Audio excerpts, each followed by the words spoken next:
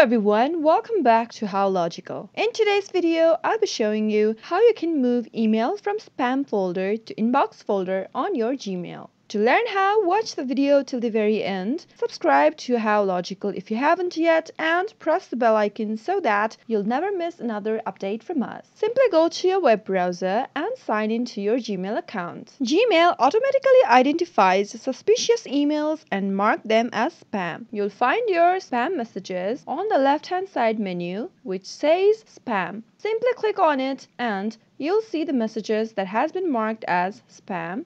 Select the messages you want to remove from the spam by clicking on the box, and as soon as you do that, click on Not Spam right above. After doing that, go to your inbox from the left-hand side menu and you can see the messages right back to your inbox. That is how you can move emails from spam to inbox on Gmail. If you like the video, go ahead and give it a thumbs up. Comment down below in the comment box if you have a question or a feedback. I'll be back again with more videos soon. Thank you for watching.